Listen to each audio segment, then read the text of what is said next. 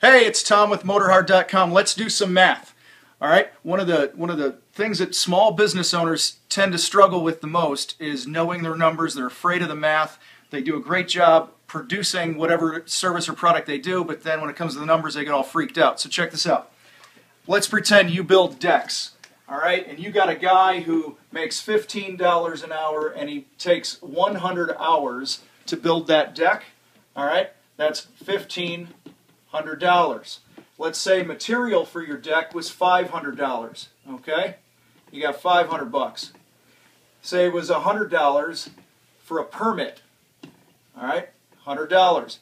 These numbers here, 15, 500, and 100, amount to $2,100. Dakota, you got that? Dakota's my film man. All right, so check this out. This $2,100 in this case is what you get to pay as the business owner to produce the job.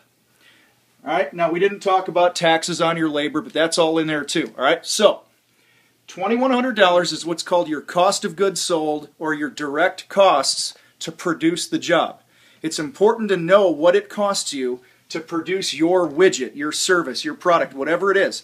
If you know these costs, then we can work in making sure that you're charging enough for your services, that you're running a profitable company that's not keeping you up at night worrying about how you're going to pay the bills. All right, so that's lesson number one. Next time we get together, we're going to talk about gross profit. This is what direct costs are, or cost of goods sold. Everything that it costs you as the business owner to produce your service or product, you get the privilege of paying that amount. Have a great day and motor hard.